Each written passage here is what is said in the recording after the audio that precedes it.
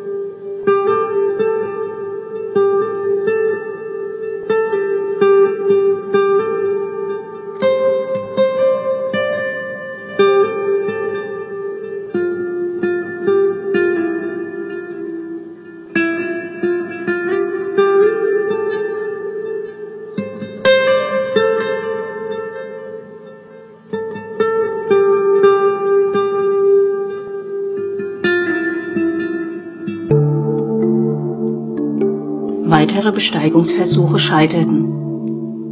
Cesare Maestris Schilderung der Erstbegehung wurde mehr und mehr angezweifelt. 11 Jahre später, 1970, kam Cesare Maestri zurück.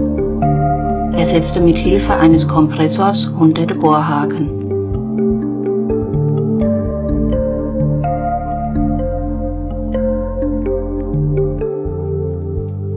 Er erreichte das Schneefeld oberhalb der glatten Wand.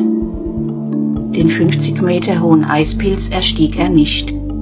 Für ihn war somit der Berg bestiegen. Nicht aber für die 4 italienischen Bergsteiger, die im Jahre 1974 den Eispilz erkletterten und die dann auch die ersten anerkannten Cerro Torre Besteiger wurden.